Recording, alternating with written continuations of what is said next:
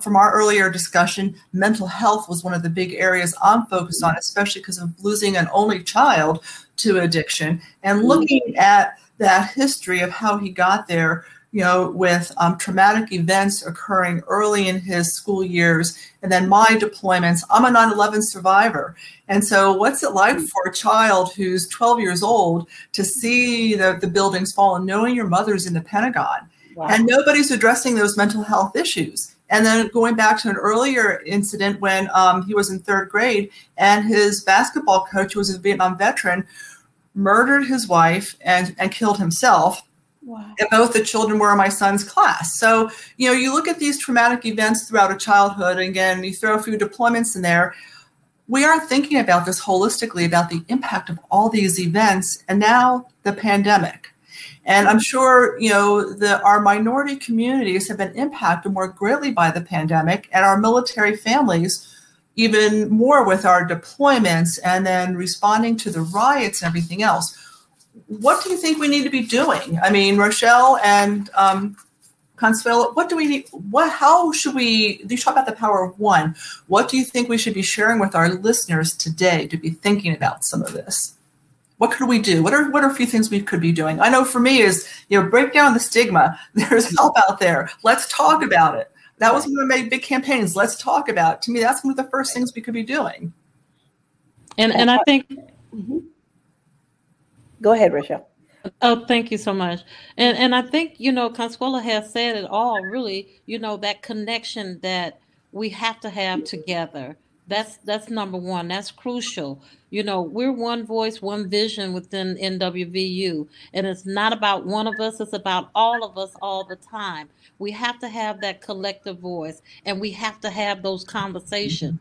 We have to check on each other. So many times, we forget to check on each other because we're so busy in our lives on Zoom now. And then, before we were all over the place in different meetings as leaders. And, so sometimes we forget to check on those who are more vulnerable than others. So I think it's very important that we continue to have those conversations, bring them together. We wanted to have all those things online for Zoom because we knew that many women, they could not isolated.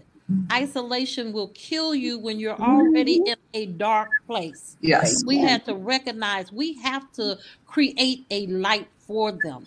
They have to have an avenue where they can reach out to someone, someone who's going to listen to them, someone who has like experiences and know that they're being heard. Amen. So almost like a sister check-in. Absolutely.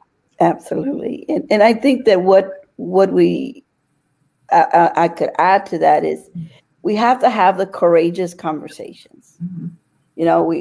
We're dealing with the racism, all of the things that have happened to our nation, mm-hmm. and to our sisters, what just happened to our Asian brothers and sisters just recently in Atlanta, that these are important topics to talk about. We as a people, as mm-hmm. the Constitution says, right? We the people. Pursuit of happiness, right?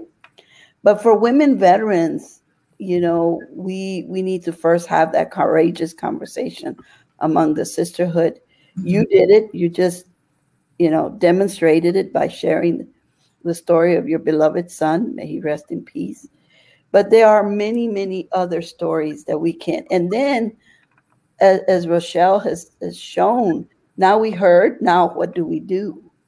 And one of that is that support network, and that is to check on a sister. Mm-hmm. And if nothing else, to say, I'm here. I'm here. And maybe it's just a question of being heard. Having the centers, having the VA. I heard our leader talk about walking into a VA, mm-hmm.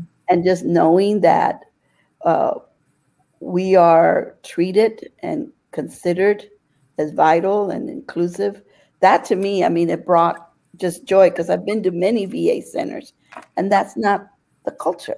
That's no, it's not. It's not the culture. No, and it kind of goes to something I'm thinking about too. When we think about women, we think about families and our children. Do you think we need better legislation and better data collected on our children? That's one of the things that's kind of alarmed me.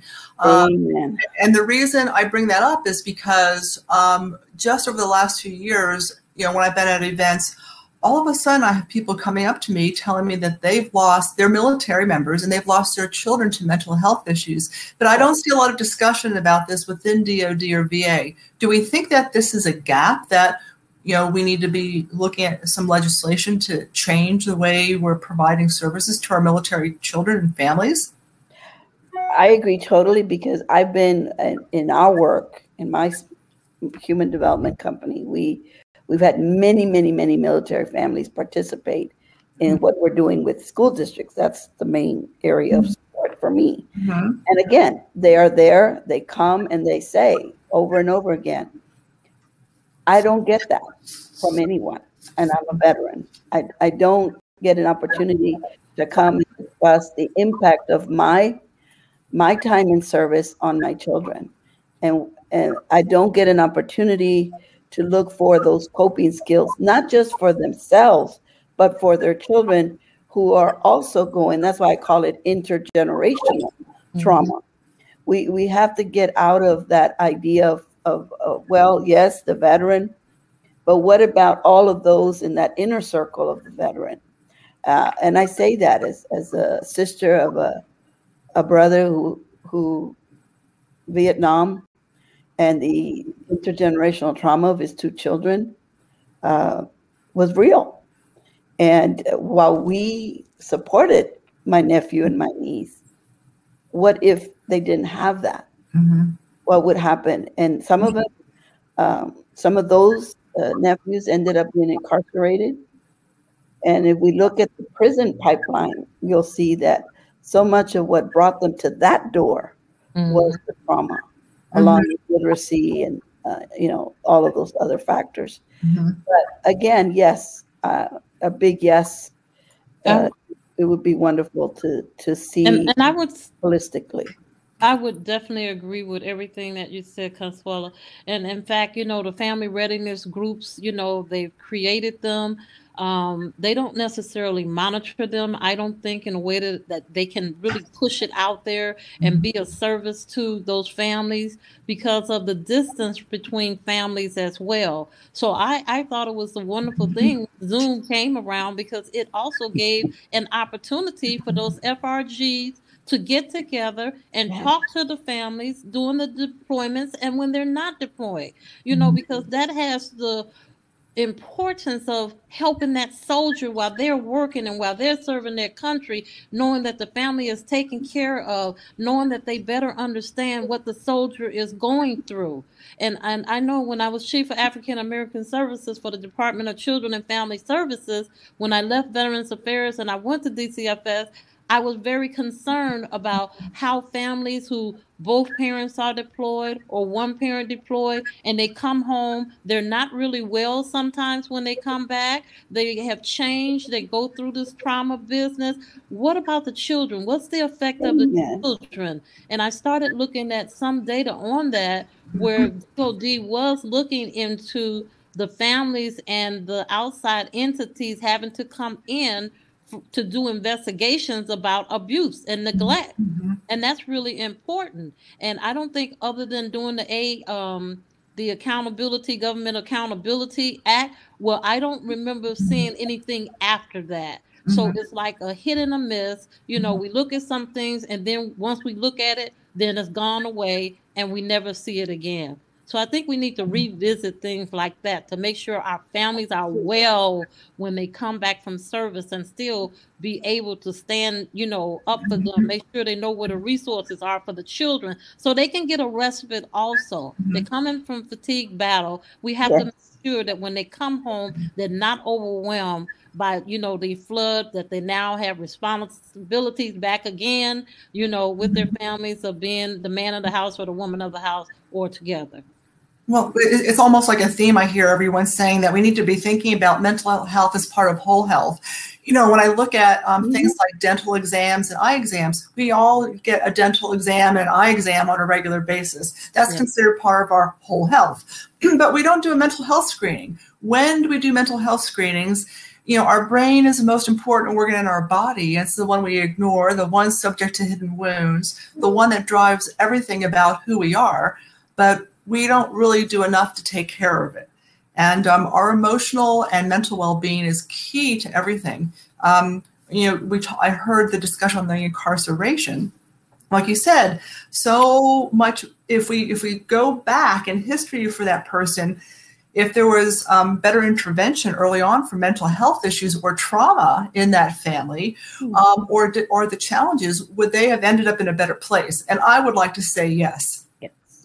And the challenges we have with child abuse is something I don't think it's elevated enough, especially with our military families. And, you know, when you're the single parent and you have 3 kids and your spouse is deployed and you're dealing with all these stressors, everyone reaches that breaking point. Yes. And you regret some of those actions sometimes. And I think it's further aggravated if we look at the demographics of our military family now. 60% of our active component at least lives in the community and all of our Guard and Reserve. And I think there's a huge gap right there if we look at the connection of resources, especially for the mental health, which is key to everything. Yes. And that's one of the reasons when we started having the stand downs for women veterans, we didn't, you know, it used to be where they were inviting all of the homeless. And I said one day, I said, well, this is not making any sense to me. Let's not wait until they get homeless to try to have the resources and information for them. Let's give it to them in advance. So if, in fact, they have those situations, that they would already know how to get help and not wait until they get homeless and then we try to help them. Sometimes we're not proactive in those ways. You know, an ounce of prevention is worth a pound of cure, one of our old adages.